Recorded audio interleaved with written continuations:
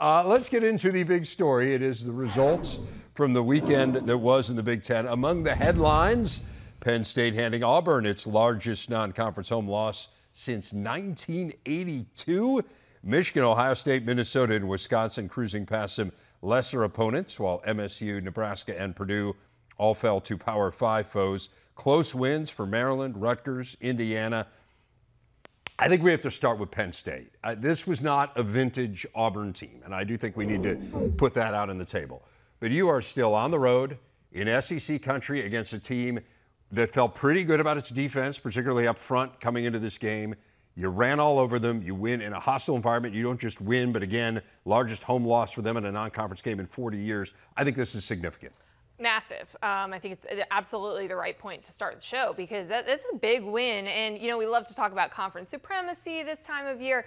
But I think to your point about this is a program we have said for how long? Can they run the ball? Can they run the ball? Yeah. Do they have an explosive running back since Saquon Barkley? Yeah, the answer is yes in Nick Singleton. And I also thought, too, you know, areas that they really impressed were when Auburn was in the red zone. Now, again, Auburn's got a lot of issues. Tank Bigsby is trying to do it all by himself, but they held them to 6 points on 4 red zone trips. I mean, there was just so much that you can point to in this game if you're a Penn State fan and be excited about. I think it changes the trajectory of the season, how you feel about the season, what you just saw at Auburn. This is what I really like about it. I think when you talk about going into this hostile environment and you come out of there with a win, regardless of how good Auburn is, that environment doesn't change, whether they're a great team or an average team. And they prepared for that. And for me, when I watched this defense run sideline to sideline, I was really impressed. What Manny Diaz has done in putting his system in place, the players are really responding to it because they looked fast. You could really tell the job they've been doing, recruiting on that side of the football. They have some outstanding players there, and they showed up in one of the biggest moments they needed to, which was during this game. Incredibly disruptive in this game, right? I mean, they gave up some yards, but the turnovers, the tackles for losses, the sacks, like when they needed to come up with big plays, they did. And I just think you can't overstate the Singleton part of it and the run game, right? I mean, he has 5 carries, so 40 yards or longer. Not only is that the most in the nation, it's the most in the nation by 3. Right. I mean, he is a difference maker for a team that could not run the ball out. And we talked about them being able to run the ball, whether it was, you take out the big explosive run plays. Would they be able to run it for 4.5, 5 yards a carry? And I don't think that's necessarily going to change. But now when you have a guy there that can hit the home run, can catch the ball out of the backfield, and it's just not him. They have a stable of backs that can help them move in this direction. This is what they needed, to be able to have those explosive plays to take the pressure off the pass game because there's a lot of pressure there. And, I really like what they're doing in all phases of the game right now. Well, and I don't think that we can talk enough about that, about what Sean Clifford's been facing when you have a one-dimensional offense. And there is all of that pressure on you, and especially if you're not able to run it between the tackles, and then you can't get those explosive plays, that is all on the pass game. And so it really does change some things. Again, I just feel like you've got to feel totally different about Penn State coming out of a performance like this, not just a win, but the way that they won it. And honestly, I feel a little bit different than I did coming out of the Purdue game. The Purdue game was a very impressive win. Like, do not get us wrong, right? Really impressive. Also a very hostile atmosphere. But they didn't run it great in that game. They showed some signs. But what they did here over the last couple of weeks, and Ohio used one thing, but to do it against Auburn, it's for real.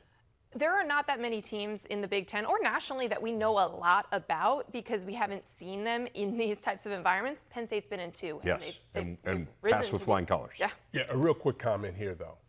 Now I'm going to move the bar for Penn State. Okay. Right? Don't have letdowns. You need to play like this every week because you have the talent there that can make it happen. We need to see this each and every week that they play. First chance to avoid a letdown, Central Michigan this week here on the Big Ten Network. So we'll see how they perform there. Ohio State, they pummeled Toledo. They scored touchdowns in their first 7 possessions. What did you take from it? To me, again, this is an offense that's continuing to play well. They were able to get some pieces back to really help them out. They continue to go deep in that running back room. Coach Alford believes it's probably the best running back room he's been a part of, to have a chance to coach. So they're continuing to get better. And C.J. Stroud just continues to look like the elite quarterback that he has turned into. Defensively, yeah, they give up some plays, but, we still don't know, right? They still haven't necessarily faced that quarterback that's really going to put a lot of stress and put them in difficult situations. So to me, the plan is continuing to go as what we expect to happen. We just need to see the next opportunity that they have. We've been saying this all along. There weren't going to be that many games and that many moments that we learn about those steps defensively, and we really haven't seen them. I mean, we saw something in the Notre Dame game, but we're still waiting. I think offensively it was great to see C.J. Stroud look like he did a lot last year and to have his full complement of receivers back as they worked more guys in. A lot of guys had catches, touchdowns. I mean, it's just that is the passing offense that we thought we were going to see this year, and we're really seeing it. Have turned into an explosive team again. We talked in that Notre Dame game that they didn't have the big plays, just one over 30 yards. They now have 15 plays of 30 yards or longer, which is the most in the nation. Right. And again, just one against the Irish. And so much of that had to do with the way the Irish decided to play them. Yes. They were going to play back and not give up the big stuff. They gave up the underneath, so they took exactly what the defense gave them. But again, one of the things that I've been focused on when you talk about these elite teams, and Ohio State and Michigan is getting to that point as well, that they're playing so many players. And I can't – the value of having so many players have the chance to play and prove to their teammates and the coaching staff that when I'm put in a tough situation, you'll be able to count on me is something that as we continue to go throughout the season is really going to pay dividends. You know what else was fun? I formation. There were 7 plays, 3 touchdowns out of the I formation. Ryan Day said it was a package that they are working out. I mean, I think a lot of people got a chuckle out of that. Well, if we like running the football, we'll get some of that this week because they play Wisconsin. I will obviously spend a ton of time on this game this week, but kind of first blush, what you're thinking, Buckeyes and Badgers. I think it's an interesting matchup. We're going to learn about that defense going up against a good run game and Graham Mertz, who has been improved, who's coming into this game with a lot of confidence. But, the question is going to be, can Wisconsin hold serve? I mean, they're going to have to put up some points. Yeah, I think this offensive line for Wisconsin is going to have to do a great job of blocking the defensive line of Ohio State. Michael Hall Jr. didn't play last week. They rested him up.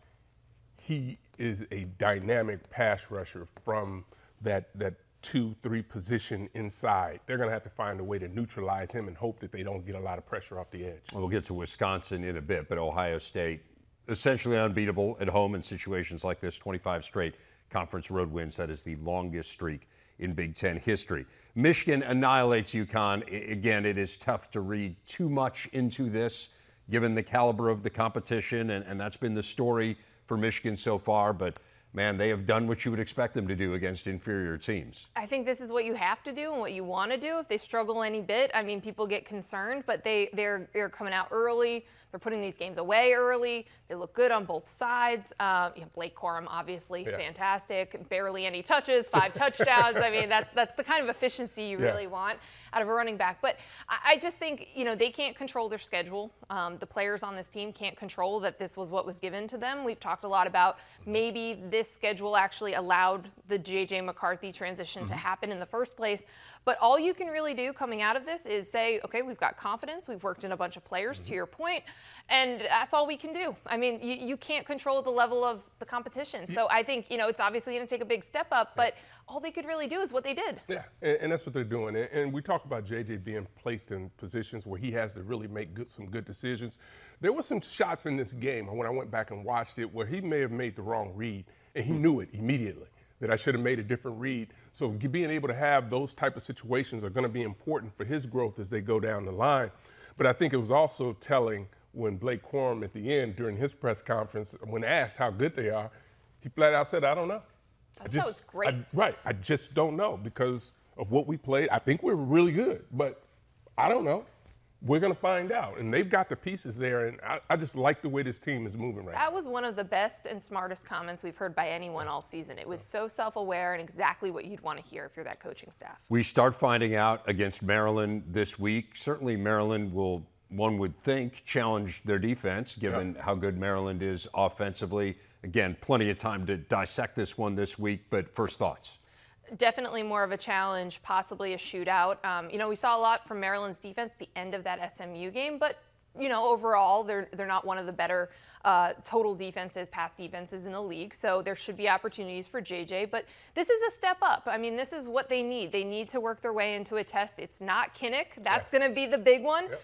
But I do think, you know, if they need to score, if they get in a shootout, if they do all these things, they need to learn how to win that game. Right. And again, going back to JJ for real quickly in the pass game, he looks real comfortable back there. And this offensive line is giving him all the time in the world. So unless Maryland is going to be able to put him in some duress type situations, he's going to be able to make plays. So to me, just first glance, Maryland's defensive line and front seven is going to have to be a big part of that. They have to be disruptive, because if they are able to just sit back and do whatever they want to in the pass game, this is going to be a long day, because they're going to move the ball down the field. And it's going to have a lot to do with the run game to really keep that offense on the sideline, because you know how explosive Maryland is offensively. Well, Michigan's explosive themselves, better than 55 points per game. They are leading the nation in scoring 3 games in. Today's big stat brought to you by Gatorade. Actually, a collection of stats showing you just how good Minnesota has been. 3 straight wins by 38 or more points. That is the first time since 1917. You see the historic numbers for scoring offense and scoring defense. The Gophers second in the nation in scoring differential. They lead the nation in yards differential, outgaining their opponents by more than 384 yards per game. Which gets us to our big interview, and as you may have gleaned, it is Gophers coach PJ Fleck who is joining us. PJ, awfully impressive. How has this start compared to your expectations for this team coming into the year? Well, we have high expectations for this football team, and I've said all along since January, this is a really fun team to coach, because whatever you put in front of them, they just run right through it, and they all know why. It's a really smart team. They know when to concentrate. They got incredible focus. They're really good people. And if you got a bunch of really good people on a team, they can make themselves really good players. And that's what this team's really dedicated themselves to, is all the unrequired work. And listen, we're 0-0. We know that. And we got a tough matchup against Sparty out in East Lansing. And, you know, they're focused on that and that alone. And we'll get into the Michigan State game here in a bit. I do want to ask you, we've talked a lot about this in the context of you guys, and you may have even heard us talking about it in the context of Michigan. You haven't played a great schedule to this point. When you schedule a team like Colorado, you obviously assume that you're going to get a really good game. And as it turns out, they have just fallen on some hard times here. How much does it concern you as you head into a game like Michigan State that you haven't played a team of that caliber, again, largely through no fault of your own? Well, I think you all hit it in the broadcast right before the interview. I think you hit it right on the head. What people don't really realize is that scheduling's done 10, 12, 15, 20 years in advance. Yeah. We're scheduling games right now for 2030, 2035, 2034. I mean, I'm not sure if I'll even be alive then, let alone schedule teams like that. You have no idea, right? So especially when there's former staffs and administrations that created staffs. Listen, our players play the schedule that's on paper, period. And you've got to do your part, make sure your team's really prepared no matter who you play. And that's what this team does really well. No matter who we play, we've got to be at our best. We can't worry about our opponent. We never can control our opponent. So the only thing you can control is you. And, you know, they've done a really good job with that in the first 3 games and have another challenge this week. A lot was made before this season of the return of Kirk Ciarrocca as your offensive coordinator, and early returns are great. We talked about a lot in the context of Tanner Morgan, and you're up 50 spots in passing efficiency from where you were a year ago. How in particular has that combination and the reunion of those two impacted Tanner? Well, it's truly a relationship, and it's truly based on trust. And that time and that consistency and that proof build that trust. And Kirk and Tanner have that together, and they kind of picked up where they left off. And that's a credit to both of them because it takes a tremendous amount of trust in one another. But when you look at it, I mean, Tanner's really poised in the pocket. He's confident. He's got a ton of experience, and I think that's what you're seeing on the field. Kirk's doing the things that he does really well, putting him in positions to be successful. And Tanner's really doing all the unrequired work necessary to make sure that he has that mastery and that control of that game plan in specific for that particular week. But I love the way that the relationship relationship is and always has been, because that is one of the most important relationships in sports, taking the head coach out of it between the offensive coordinator and that quarterback. You got a running back who's tearing it up as well, Muhammad Ibrahim, and it's really an amazing story. That last touchdown run was a thing of beauty, but I mean, here's a guy who a year ago is rehabbing a torn Achilles and now has the longest streak of 100-yard rushing games in school history, longest active streak in the FBS, has every bit, it appears, of the explosion that he had prior to his injury. What has it meant to you to see him come back and play as well as he has? Well, it's like that movie Rookie of the Year, you know, when they fix his arm and he actually gets faster and the ball comes out faster. You got a little kid pitching 100 miles an hour, whatever it is. I would say this, that one run that you're actually talking about, I think that exemplifies what Gopher football is all about, pushing the pile, Mo breaking tackles, running the football, playing tough football, situational football. But, you know, Mo understands the better the team does, the more individual accolades people get. There's not a more selfless player maybe in college football. And with all due respect, I don't know anybody besides my team, but I'll tell you this, that he is one of the most selfless people in all of college football, and it shows in his game. It shows the type of person he is off the field, how he used to share all his NIL money. And I said used to because he kind of put all that stuff aside to focus on this whole year of being healthy, making sure his internal message was way louder than the external message, and that's what he's done. He's a special human being. When I say special, I mean that is the best compliment I can give him as a person and as a player. And I'm just very, very blessed and grateful and humbled that he's on our team.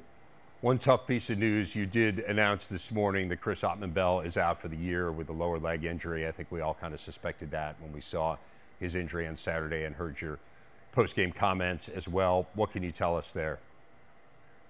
Yeah, well, first of all, I mean, Chris's response is incredible. I mean, he's one of the most positive guys in the locker room. He's overcome a ton of adversity already. You know, we're in the process of filing that 7-year waiver, which hopefully will be passed by the NCAA. That's the right thing to do. It's all the legality fits. It's just whether Chris is willing to do that or not. He's the ultimate competitor. He's played a lot of football for the Gophers. A positive attitude, constantly great leader. But here's the thing. I mean, he's not gone. I mean, he's here. He's having surgery Wednesday. His leadership will be felt as we continue to go through the season. He's got big responsibilities in leading our football team still. And I know he's down right now, but he's not out. He's going to be felt on our football team this entire year. But again, football, it's not about if it happens to you, it's about how you respond to it, because injuries are part of our game. Unfortunately, it's happened to us with some really good players over the last few years. But I do know we now have a surrounding cast that can really uplift our offense. And I mean, 6 different players caught a pass last week. I think it was more the week before, from the tight ends to the backs to the wideouts. Everybody just has to step up their game, and I know they will. We've talked a lot about the offense. The defense has been phenomenal. You're second in the nation in total D. You were a top 5 defense a year ago, and yet you lost a lot. And so I think there was some curiosity as to whether or not you would be able to carry over, and clearly it has. What makes Joe Rossi so good? I feel like people don't talk about him in the way they talk about some of these other defensive coordinators nationally. Why is he so good? Well, they need to talk about him. Agreed. And once you start talking about him, you're never going to stop talking about him, because, first of all, he's an unbelievable man, an unbelievable husband, an unbelievable father. His little boys are always out at practice with their Gopher helmets on and their gloves that don't fit, and just can't get enough of Dad as the coach as well. But he's such a phenomenal teacher, an educator, and he does what our defense is capable of doing and builds the schemes around that. It's not about Joe Rossi. It's about what our defense can do, and can do at an elite level. And I think he's really good at that. The players love him. He's a great motivator, but he's also a disciplinarian, because he needs it exactly the way it needs to be. And, you know, we recruit really smart players. We believe smarter players are better players. They can do more. They can concentrate better. They can focus better. And we've got a really smart defense of guys who have played a ton of football. But he is a special, special coach, and the world needs to take notice of Joe Rossi, win or lose. I mean, he's done it for a long time here.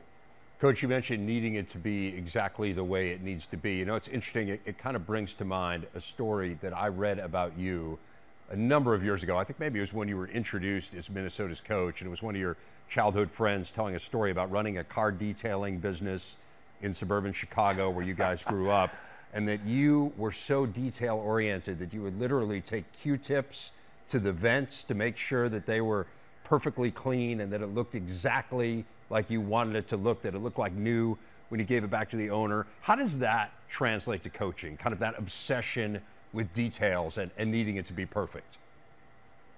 Yeah, first of all, that company was called Dr. Detail, and a buddy of mine in college, him and I ran it, and I thought I was detailed until I met my wife, Heather, and she's like 100 times more detailed than even I am, including the Q-tips into the vents. But the detail is everything, especially when you're talking about there is no small things. There's no such thing as the little things. Everything is a big thing, especially when you're talking about the world of football. And that's always kind of been with me because I've always been the king of the twos, too small, too short, too slow, too young, even as a coach, being a head coach at 32 years old. So you always had to find different ways of doing things, unique ways of doing things, but do it with all of being yourself. And we even do that with situational football, making sure every stone is turned over, looking under every stone. Because you're at a place like Minnesota, you're always looking for an edge. You're always looking for an advantage.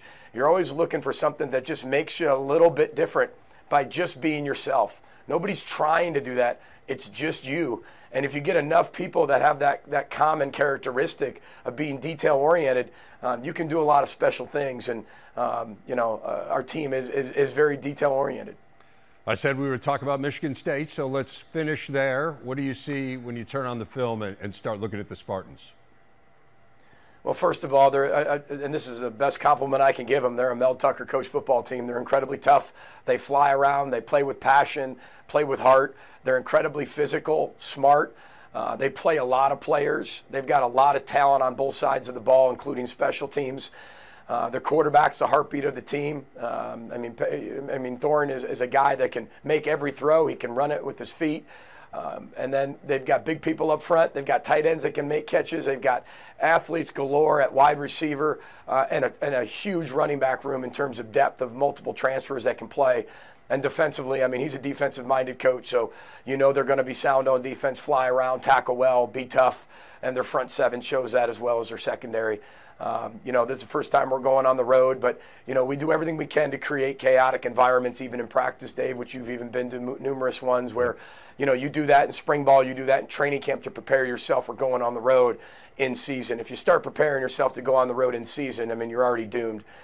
We know it's going to be a hostile environment. Got a ton of respect for Michigan State and what they do and how they do it, including their fan base. Well, PJ, we're looking forward to seeing it right here on the Big Ten Network. Congratulations on a fabulous start, and thanks a lot for taking the time to join us. Really appreciate it. Appreciate it, Dave. Row the boat, Sky Ma. Go Gophers. Thanks a lot.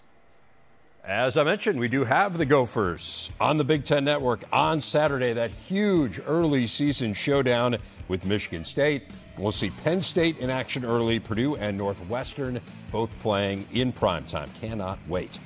Back on Big Ten today, we look at the Big Ten West. Minnesota, the only team that has yet to lose. Northwestern is technically in first place, the only conference win of the bunch, but they have been dreadful since their win over Nebraska, losing to Duke and Southern Illinois. Wisconsin, Iowa, Illinois, all at 2-1. And then you see the Boilermakers and the Huskers. Let's dive in. We start with Minnesota. Do you see them as the best of the West? I think they've got to be right now. They're playing really, really well. And PJ Fleck made the point about some of the level of competition of some of their games. They can't help that. Colorado's a Power 5 team. Absolutely. They're not very good yes. right now, but that's as dominant as you could possibly win a game. And so I just really like what we're seeing, the balance on the offense, the balance between offense and defense on this team. We know about the schedule. They avoid Michigan. They avoid Ohio State. I think it all is aligning for Minnesota to be the favorite in the West. Yeah, I think without doubt right now from what we've seen, the small sample size, there's no question that they're the best team in the West. And you mentioned the balance that they show on offense and defense and special teams. They're just playing at a really high level. And Coach Rossi and that defense is really playing well, which is allowing that offense to do what they need to do. And you look at this offensive line, everyone's replaced up front. And they have done a great job of bringing that offensive line together, and it helps when you have a running back that they have. but they want to be physical. That's what they want to do. That's why this game will be so fascinating with Michigan State. I think that's the thing that impresses me the most. I mean, you have John Michael Schmitz back at center, and other than that, you lost the entire offensive line from a group that was really, really good. And then on defense, they lost a lot too, right? They went to the portal, but also they've developed players. And I think that's what really stands out to me is you often think that those programs kind of are going to ebb and flow. And, well, you know, you kind of build it up, and then you're going to lose some guys, and maybe you take a short step back in a year to then take a bigger step forward the next year. That isn't what's happened. I mean, they're arguably better despite massive personnel losses. Well, and I just think about, like, the way that they've been hit with injuries over the years, including today, right? Like, but they have been so good at weathering those. They have those guys that can step up, the depth around it. Like we talked about the O-line last year, carrying that run game with different running backs after season-ending injuries. Like there is just a lot to like about the way that they are built as a program, that they can withstand these things. And so I think that feeds into the confidence that I have in the Gophers. Yeah, they just have figured out how to get this program to a place where it's expected each and every year for them to be able to do that. And that's, you know, a testament to the coaching staff being able to go out and recruit the right people to buy into that system. I'll stand by this. When I watched them practice, and Coach Fleck talked about being able to go through different scenarios, go through the game, you don't see a better practice than when you watch the Gophers practice. The way they move from position to position, and it's just not the players. Because a lot of the way I look at things too, I look at the support staff as much as I look at the coaches and players. Right. And the way the support staff moves, and I'm talking about the managers, equipment people, the way they move around tells you a lot about a program. They have one of the more unique practices. I get to go to some when I'm traveling along the road, and theirs is unique. The way that they do things, the way PJ does things is different. Oh, for sure. Yeah, and I mean, I think back to, I just think they have a great staff. And I think he's constantly looking to improve the staff, hence, you know, bringing Kirk Shiraka back because he knew how good he could be. But I think back to that situational special teams practice that we were at a year ago, and it was like a quiz, right? I mean, stop the music. Is that a live ball? What would need to happen for it to be a live ball? You know, block field goal. Do you jump on it? Do you not? Like all that stuff. And everyone had to be on their toes. Everyone had to know what was going on. It was amazing. And so what did he say? Detail-oriented, right? Absolutely. The little Q-tips in the vents. Yeah, those are the Q-tips in the vents. Exactly. Yep. That's where he's got this program right Absolutely. Wisconsin got a bounce-back win. Look, New Mexico State is dreadful. No doubt about that. But where are you on the Badgers now? They did what they needed to do. It was therapeutic. I think that it's helpful to have some of those games after a tough stretch. I think Graham Mertz is quietly putting up some really nice numbers. Like he's doing a lot of the things that we've been waiting for him to do, be really accurate. You know, he's over 76% of his passes in 2022. You know, he's piling up yardage. Again, we don't know a ton about what that offense can do under pressure, but I think, you know, you were looking for signs of growth there in the passing game and not just in the run game. And then defensively, I think, you know, they did what they had to do against an inferior opponent. So there's not much you can take away from that. But I just think the confidence in Graham Mertz shoring things up, being more accurate as a passer, those are positives. Graham Mertz is the key to the Badgers' season. And yes, I know you talk about everyone else around, offensive line, wide receivers, the defense, but he's the key. If he can manage the game, and sometimes we talk about managing the game, all of a sudden you don't have talent. The sky's the limit when you talk about the talent for Graham Mertz, there's no question. But he's got to be able to make all the right decisions, make the right throws, and Bobby Ingram's doing a really good job because, I mean, as you mentioned, he's clearly improved. So that has to continue to move forward, but they're going to need him this coming week. I mean, we're going to find out just how much he's grown as a quarterback, as a leader this week. This is the test. I mean, because these are the games he has not played well in his career. Against ranked teams, he's 2-6, 4 touchdown passes, 11 interceptions. So we'll see how he can do against Ohio State, an Ohio State defense that is certainly not on the level of its offense. Now, that's saying a lot. The Ohio State offense might be the best in the country, but we'll see whether they can get something against that Buckeyes D. What about Iowa? 27 points against Nevada, so they had 14 points all season coming in. They had more yards in this game than they had in their 2 previous games coming in. Again, level of competition, but, you know, let's be honest, they hadn't exactly played Murderer's Row. Certainly the first game wasn't Murderer's Row. So what do we think? I mean, did this assuage some of our concerns here, or was this just an aberration? Was it just something that happens at 3 a.m.? Like, is that when the magic when the world's comes not out? watching? Yeah, when the world's We not were all watching. There was a dog at the game, though. Did you guys see that? There was a dog in the stands. That was pretty great. No, again, all of those things are positive. The ease in which they found the end zone, I think, was very important for Iowa to do and to establish and to show themselves that they can do that. We saw the healthy receivers back. That obviously was a factor. We saw them make some great plays. I thought, too, Caleb Johnson and the fact that there were 2 explosive plays, 40 and a 55-yard run. We haven't seen something like that out of Iowa. We were talking earlier in the show about explosive plays. They're very important. They're very important. That's not what Iowa's had. And so I think having multiple of those, the idea of breakout players offensively, I think that's so important. So again, how many people watched this game? How many people endured all of but again, it's about progress. It's about finding guys that you can consider playmakers who can open games, who can get chunk plays, that the offense works, that you can find the end zone. They were doing that. And I think you've got to feel good about that because it finally looked like they were complementing the defense and the special teams. And I think it really was about really having the confidence, right, in this offense because everybody was saying, hey, Coach Ferentz, you better make a change here at this quarterback position. This thing isn't really working out. But what he kept saying was, it's just not the quarterback. He needs to get the pieces around him back.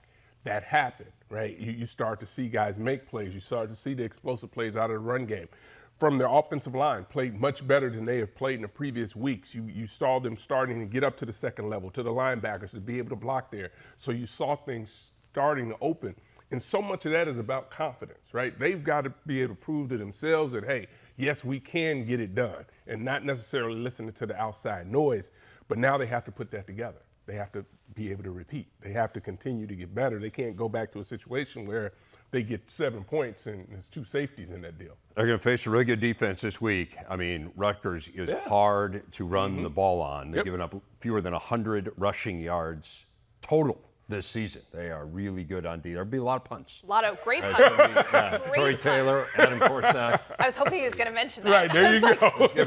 Is he going to talk punts? Is he going to mention punts? You can mention it if I don't. I thought you were going to. I was waiting. Two great punters. No, you just need to empower yourself to jump in and say, let's talk punts, Dave. For our Overreaction Monday segment, let's start with the biggest story from last week. That was, of course, Nebraska, the dismissal of Scott Frost. Mickey Joseph taking over in his first game, and they got hammered by Oklahoma 49-14. Are the Huskers as bad as they seem, Howard, or was this just tough timing given all the chaos of the week and the fact that they had to put together a game plan for a really good team? Yeah, I definitely don't think they're that bad, right, as they showed in this particular game. But you talk about all the adversity that they've been going through as far as the coaching change, going against a really good Oklahoma team. It looks like they just were not ready to get going. But talk about a bye week, they needed that to happen this week so they can kind of regroup and really get their game plans together to move forward this year. Yeah, I think the concern is still defensively, just how many yards they're giving up. I mean, this is an Oklahoma team that hadn't really put it on anybody. They had won some games nicely and with their defense, but 580 yards of offense. Obviously, they made a change at the defensive coordinator position, but this is a defense that's allowing better than 50% on third down conversions. Like, that's a huge problem because you can't get off the field. Right. Exactly. And so I think that's where I'm extremely concerned still. And when you're looking for where you need to see some progress because you want to see these players get to win games and experience that growth, that's where you got to look. But absolutely terrible timing to have this transition and to be really struggling defensively. You mentioned the defensive coordinator change again. Eric Shenander let go yesterday, so Bill Busch will take over as the defensive coordinator. But again, I'm with you, Howard. I think the bye week does them a ton of good. The timing there is really good. Yeah. Chance to kind of collect themselves and figure things out. Michigan State never really in the game at Washington. I think the final score was deceptive. They lost by 11. They were down 22-0. This game, for all intents and purposes, was over. It's hard to go on the road as a Big Ten team going out to the Pac-12, and they've now lost 13 in a row in that scenario. They haven't won one since 1957 at Cal. Is this, the pass defense was once again torn up? I mean, do we look at this and say they haven't gotten better in the area they needed to get better that secondary, or was this just, hey, it's hard to go west? Well, Michael Penix Jr. has been great. I think he has been a revelation of sorts in there for Washington. He's familiar, right? No doubt. He's played Michigan State in this past defense. But no, I'm prepared to stay overreacting to just, how concerned I am about that pass defense. This is the 7th time in 14 games that they gave up 350 yards or more offensively in the air. And so, that's a problem. I mean, we spent the whole offseason looking for them to shore that up. And you can get pressure on the quarterback. You can do other things, but you're going to need to figure that out, because this isn't how Mel Tucker wants to win games. He doesn't want to be in these positions. This is where they need to grow, and it's costing them. And it cost them in moments last year. It created a situation where, this game just wasn't close because Michael Penix Jr. was able to do what he wanted. And that's the problem. You got to have a defense that can keep you in a game when you fall behind early. It's hard when you have these mobile quarterbacks that can throw the ball vertically down the field to try to keep them in front of you, because they can make plays not only just with their arms but with their legs as well. But I thought for Michigan State to have an opportunity to win this game on the road, they would need to be able to win the line of scrimmage and be able to run the football. That they weren't able to do. So they were kind of put in a situation where they had to sit back and try to throw it.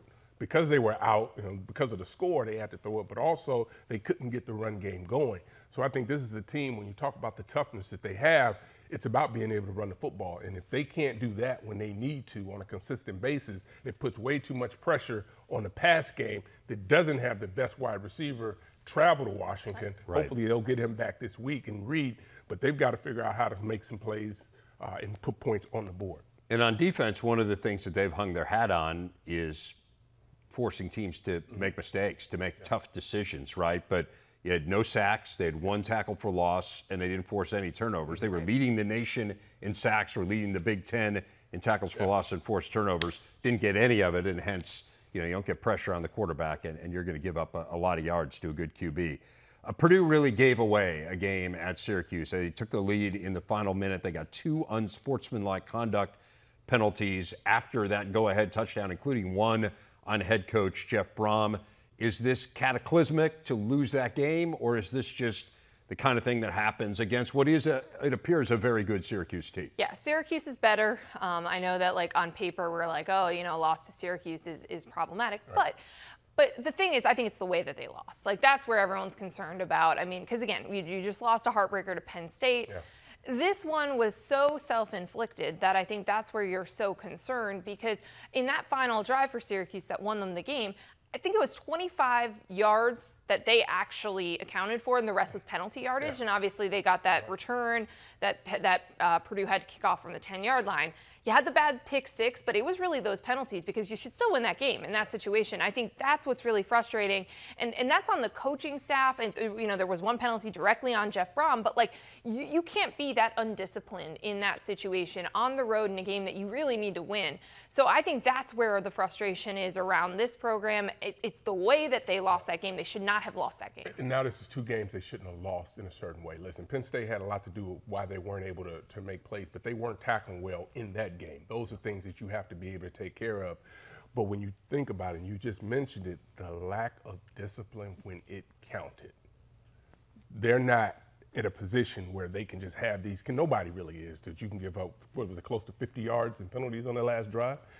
And you just can't play the game that way and expect to have success. And what's difficult is when you go back and you look, I'm saying from a coaching staff and a player standpoint, and you're a fan of Purdue, you're looking at these games and you're like, well, wait a minute, all we need to do is make some tackles against Penn State and we win the game. I mean, the atmosphere, everything was great. And then we have all these penalties, the lack of discipline there. So that's problematic, something that they need to get fixed. And losing close games has been a thread that's kind of run through this program, unfortunately. 11-18 in 1-score games now under Jeff Brom. I do want to go positive with one of these. Let's go with Maryland. This was a tricky game against SMU.